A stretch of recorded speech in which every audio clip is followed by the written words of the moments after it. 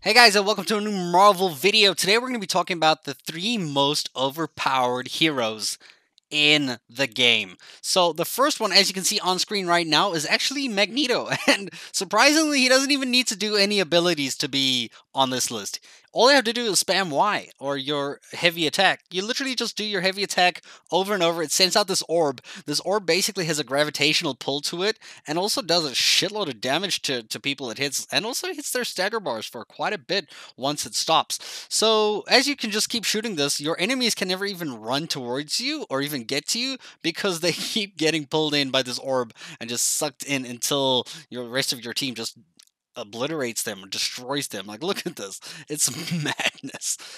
Our second overpowered hero is actually Hulk. Hulk himself is a sheer monster in this game. He's probably your most overpowered, your strongest hero that you have in this game because he does not care.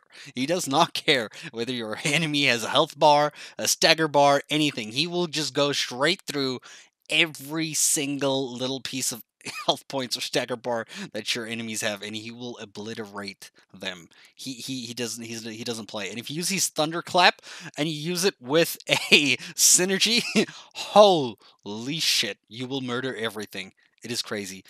And your third overpowered hero is only on this list because she has intense AoE, and if you get her to a high level, currently I actually don't even have her on a high level, she's way under level compared to what my Magneto and Hulk are, and she is carrying this rift quite decently so for her level. I think she's like level 26 or something.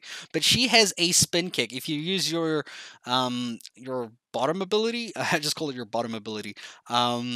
She is your third ability, actually. Yeah, she does a spinning kick, and if you synergize it with Magneto in this team, for example, or even Wasp, which is a better option, or a few other heroes, she synergizes with a lot of people. Okay, she does the spinning kick, and it like shoots off these things, and it actually damages everyone, and the AOE is maddening, and she takes out stagger balls just with her normal kick quite efficiently. So she's definitely your AoE go-to if you need in late game. So I'm definitely trying to level up to get there. So these are your three overpowered heroes that I found so far in the game. Yeah, what are you guys playing with if you are playing the game? What are your overpowered heroes that I've yet to even probably notice because I've only played quite a few, and this game doesn't let you just pick anyone at any random point and say, hey, yeah, you can compete on an end game levelish now, which I'm not even in the end game. I'm just on Superior. But yeah, these are the three that stuck out for me.